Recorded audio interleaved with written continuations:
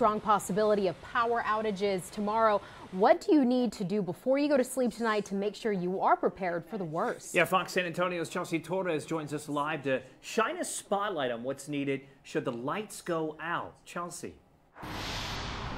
Well, the worst case scenario is that the power goes out while you're asleep, and then you're left wondering what to do next. So a few things you can grab before you crawl into bed tonight.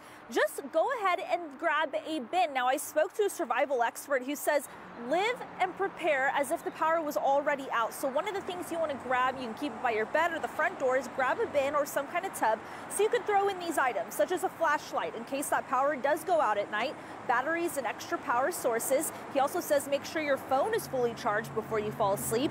You can also throw in extra layers of clothes and blankets, and if you need items for babies and medications, put those in the bin as well. Now, our survival expert Dan Baird focused on 4 issues people had accidents in previous winter weather conditions.